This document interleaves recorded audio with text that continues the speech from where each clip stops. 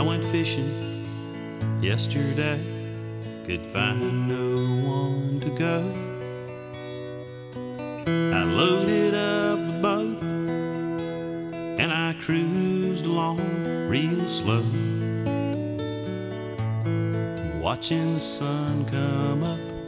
Well, that's some kind of view. It's funny when I get out here. I love this sport. Nice fish too. Love this sport.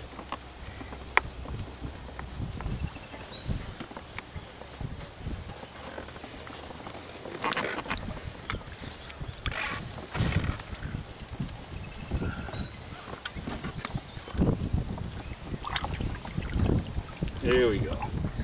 That's what we came here for, fellas. Nice little bass. Not bad. Thank you, buddy. Off you go.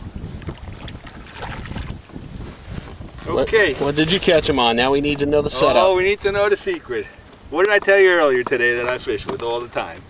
My rubber worm. There he is. Little Gary Yamamoto Senko worm, fishing it Texas style. In the weeds. Oh, he got off. Oh, you kidding. Oh, we just had a pickerel. Yep. He went after the finicky tickler, so let's see if we can catch more, but it looks good so far. I'm loving this new boat. Talk about fishing in the wind, huh? Oh, I just missed one. Wow, this is awesome.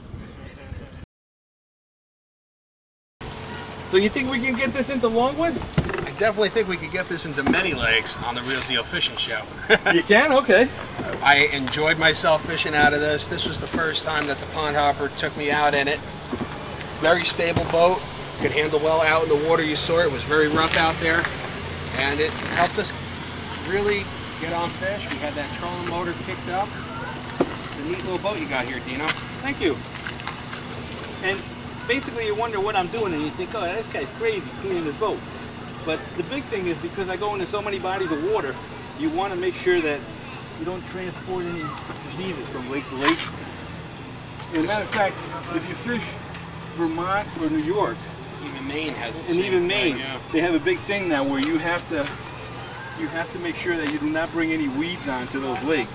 So basically, just as a matter of habit, I just try to clean everything out and do the boat, and that way I don't worry about it. Also keeps it brand spanking. It also keeps it looking good. So, well, we had fun out there with you. Because you know what I say, you got to look good to be on the Real Deal. Oh yeah, you got a style and profile. It was fun today, Dino. Thanks for having us out, brother. Thank you, appreciate it. Look for him on the Real Deal Fishing Show.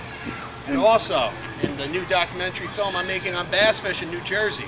Check that out, that's coming out later on.